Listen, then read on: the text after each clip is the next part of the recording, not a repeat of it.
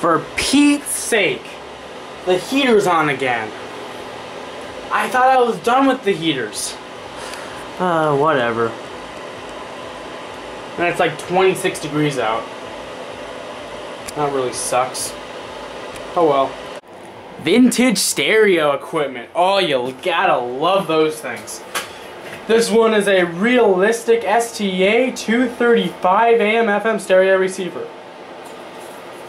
When I got this on Saturday, it was raining up here over in Connecticut, and so this thing was soaked.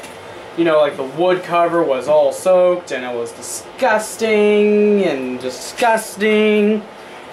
thing, the magic tuning, they actually have the gall to call it magic tuning.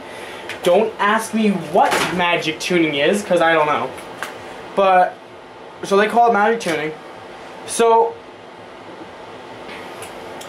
that would just, the little needle would go all the way up, like all the way up, like to the point where I can't go anymore, and it'll just sit there. So, I took my SMD rework,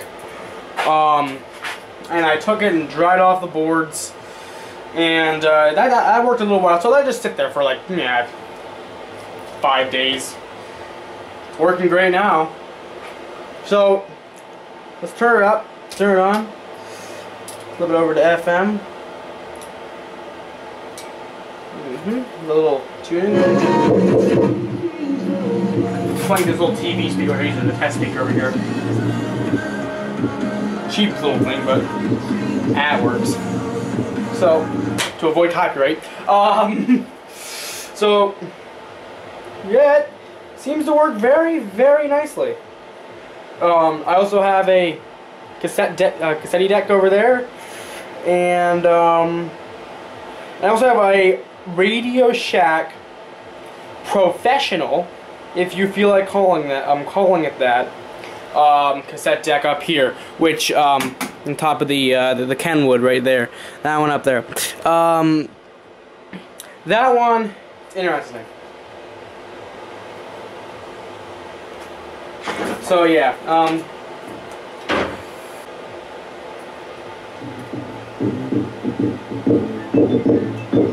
Poor little TV speaker. One note at a time, they put the seed in some software. Make it shine so the we did the longest graph, type and install. Put it right on the wall and don't notice it all. Well, let's go over to the other speakers. And I get ahead of my friends in my haste. I let slip with the zero days coming and see friends still like so yeah, it definitely seems to work nicely. That's through the auxiliary input.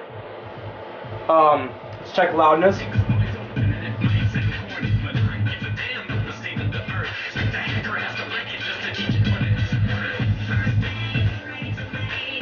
Not sure what audio M means.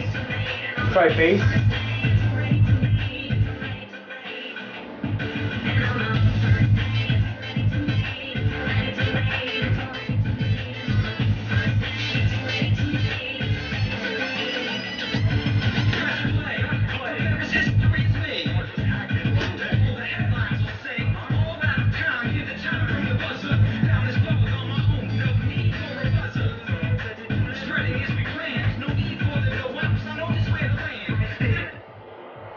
So yep, hopefully don't get like a strike from playing that song, but I like it. Also you got a separate volume control for left and right, so you can see. You know, I try to play non-copyright music as much as I can, but you know, I'm not doing this strictly for the money. So yeah, so let's see what else we got. Plays music in the background. We got that Kenwood cassette deck, and I can't get this stupid thing to eject. You pop it open like that, and you have to like push the thing up. So I'm not totally sure that's supposed to work. Because I'll show you. I put a cassette in there. Yeah, whoops. there's that. That's how the cassette goes. And you push that closed. Press play, and yeah, the VU meters are stuck all the way up there for some reason. It wasn't doing that, and then suddenly just started doing that again.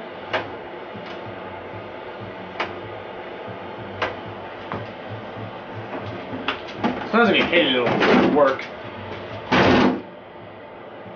Almost. But okay. Interesting. If you put it in, I'm not sure what the jack's supposed to do. If we try to press record, the VU meters go down and act properly. But as soon as you press stop, they go flying right back up there. Doesn't matter, you turn it on, they go right back up. That one's trying to dance around now. Flip the line, Dolby and R on off. So flip that, what good that gonna do, whatever, you know. Whatever.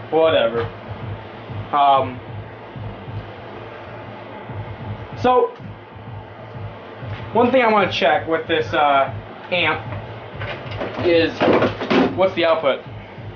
So there's my oscilloscope.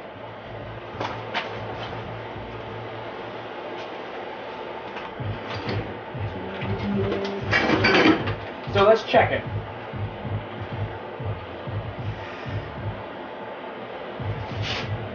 So we're going to have to stop this music from playing.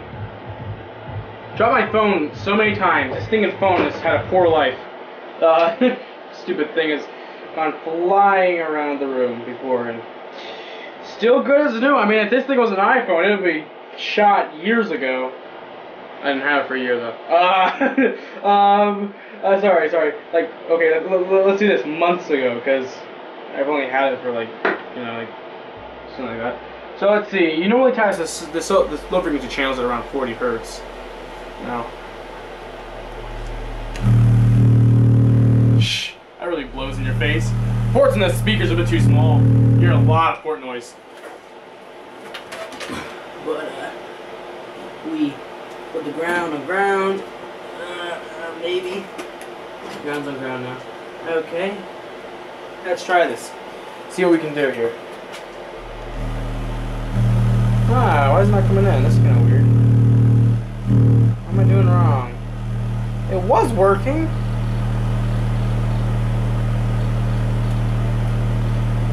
I see noise. Oh, duh, I'm on speaker A. Speaker B is activated. Whoops. That was kind of stupid.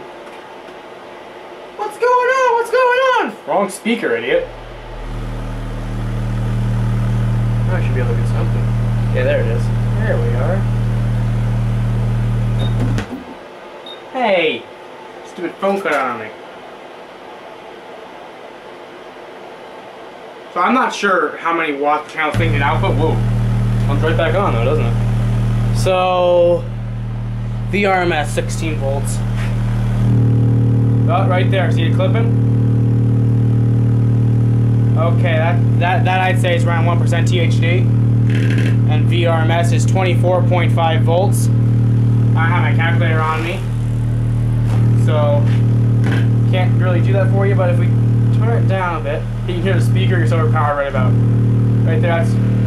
Sheesh, you can really hard clip this thing. Look at that waveform. Can you see that?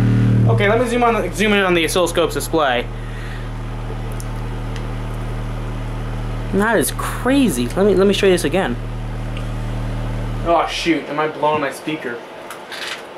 Poor speaker. Man up. Like you say, distortion kills the speakers faster than most other things.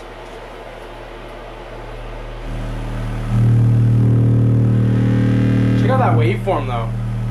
Thing's just crazy. It tries to do 31 volts. So we're probably actually like, it's clean there, so if we take it clean. Let's see how we can put it if we defeat all of the enhancements.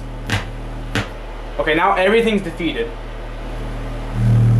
And we are at volume level 6, and we're outputting 20 volts, and I'm getting a nice breeze from this speaker.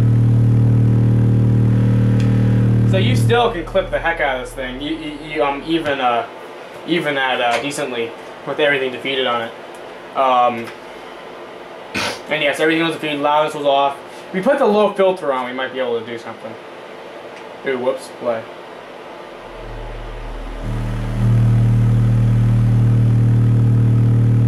Oh yeah, if you have the low filter on, you can turn the thing all the way up. But otherwise, you can't. So yeah, that thing is way overpowered, I gotta say. Now, I want to do a 1 kilohertz test, but that'll like blow my eardrums out, so I'm just gonna disconnect one of the wires from the battery. So this is not gonna be, sorry, not from the battery, from my speaker, which is also doubling as my load. So now, let's see what we got.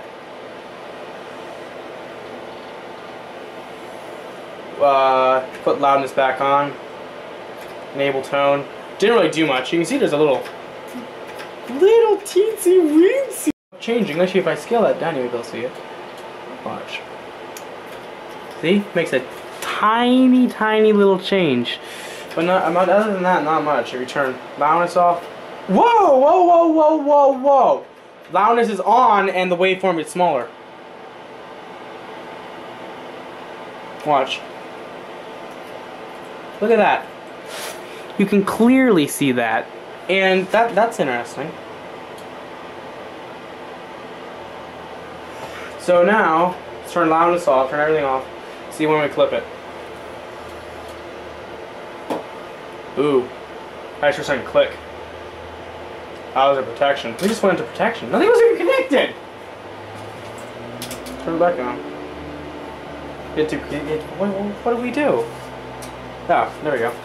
Okay. Oh, now I have no signal.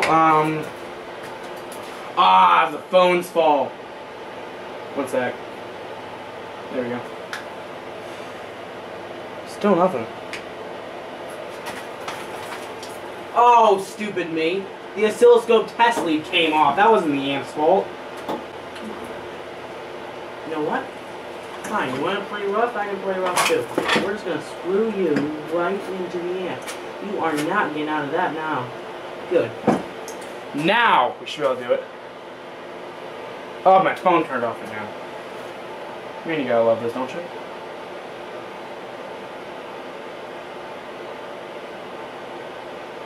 There we go. Now we should have our test tone. There it is.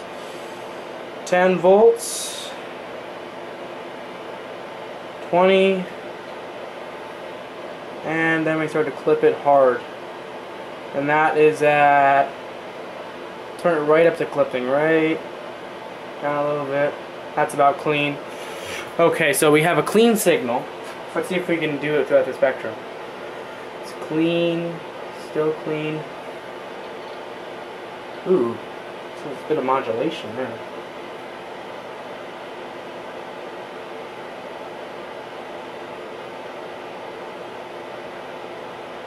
A lot of modulation. The really high frequencies, this doesn't look too great. That's crazy.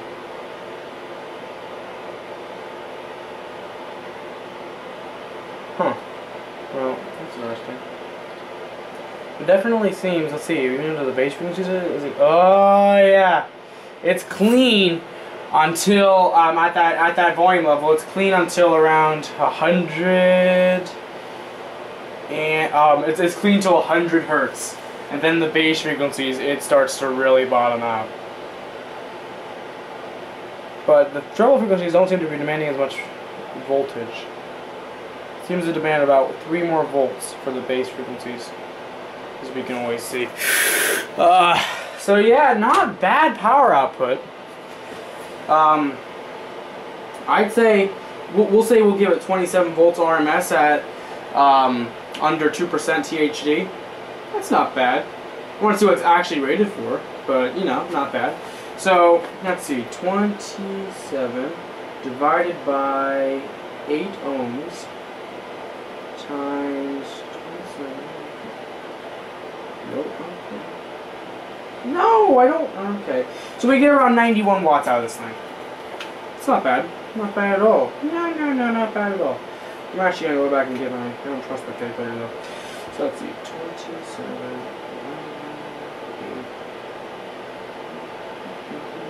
27, 91 watts, and then if we take 27 divided by 6, which is actually what we're doing the test at, we get 121 watts. We were pumping 120 watts into this speaker. So that's good. That's a good little amp. I'm starting to like this little thing. I wonder what it's actually rated for. I bet it's like really low, considering how they rate things back then. Today we rate things crazy. If the amp can do 15 watts, we'll say it can do 100. It's a nice little amp, that's for sure. I like this little thing. It's a very nice looking amp and a very good performer from the looks of it. See what this thing can do, or what people claim it can do. Audio circuit does well, we'll just say 91 watts, because that's what we got out of it, right? Oh, now this is interesting. This thing can do 4-channel sound output. So that's pretty cool. Pretty cool. So there you go. That is the Realistic STA-235 AM/FM stereo receiver. And actually, I was working on cleaning this place up. Maybe. And here is all of my amps. I have everything that I have is up there. Up there at the top is my travel stereo. Over there is a 1940 TV chassis. There's the Lafayette receiver. There's a Realistic receiver, an Aki receiver, or sorry, a Kai. There's a Onkyo DVD player, Onkyo receiver. That one doesn't work though. Pioneer receiver. Over there is a nice old Fisher. There's a JVC and a Sony DAT deck.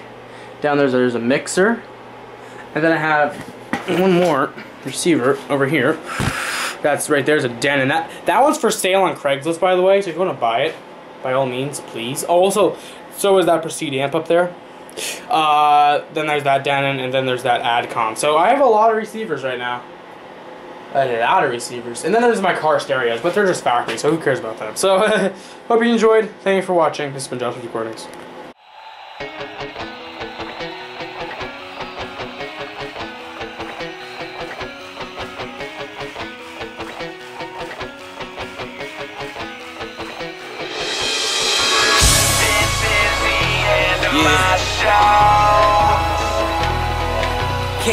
This is the end, I know. Yeah.